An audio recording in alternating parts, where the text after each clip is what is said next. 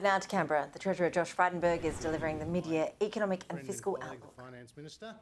I'm going to make an opening statement, followed by him, and then we're happy to take some questions.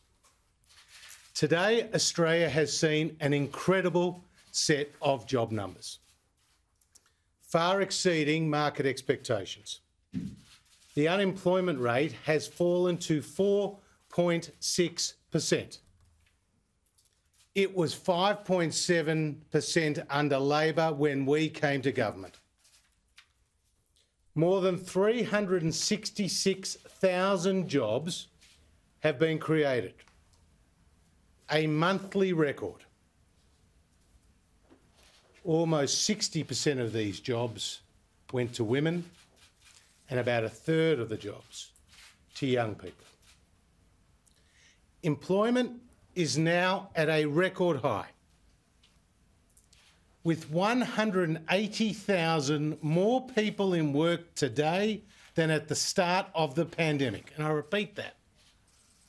Employment is at a record high, with 180,000 more people in work today than at the start of the pandemic.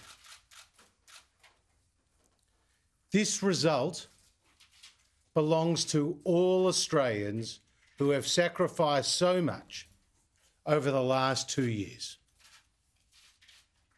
It shows that the Morrison government's economic plan is working. Today's budget update further confirms that the Australian economy is rebounding strongly, having outperformed every major advanced economy throughout the COVID pandemic. Despite the impact of Delta, which saw 13 million of our fellow Australians subject to an extended lockdown, today's updated numbers show a stronger outlook than what was forecast in May. Real GDP is expected to grow by 4.5% in 2021 and by 4.25% in 2022, reflecting strong and broad-based momentum across the economy. Tax cuts for families are boosting household incomes, with household consumption set to increase at its fastest pace in more than 2 decades. Temporary tax incentives are driving the strongest increase in business investment since the mining boom, with non-mining investment forecast to reach record levels. And on the back of the strong economic recovery, the unemployment rate is forecast to fall to 4.5% by mid-next year. With the unemployment rate falling to 4.5%, this would be the first time since before the global financial crisis that Australia has sustained an unemployment rate at below 5%, and only the second time since the 1970s. The rapid recovery from the Delta lockdowns is expected to see the creation of around 1 million new jobs by the end of the forecast period, which is around 150,000 more jobs than was forecast at budget. The employment to population ratio is expected to reach a record high next year. But these gains are not yet locked in. The pandemic is still with us, and we must continue to live with the virus, as demonstrated by the recent emergence of the Omicron variant. We must also continue to stick to the plan that has seen Australia enjoy world-leading health and economic outcomes during this crisis. No country is better placed to face the challenges presented by the pandemic, and Australians can look to next year with hope, optimism and confidence. Our vaccination rates are amongst the highest in the world. The nation is lockdown free. Consumers are spending, businesses are investing, and the jobs are coming back. As a result of the improvements in the economic outlook, the fiscal outlook has also improved across the 4 years of our forward estimates. The underlying cash balance in 21-22 is expected to be a deficit of $99.2 billion, or 4.5% of GDP, a $7.4 billion improvement since the 21-22 budget. And across the forwards, the budget is $2.3 billion better off than forecast in this year's budget. The improved budget position is being driven by the stronger than expected recovery in our labour market. The combination of higher incomes, more people in work, less people on welfare, has contributed $50 billion to the budget bottom line since May.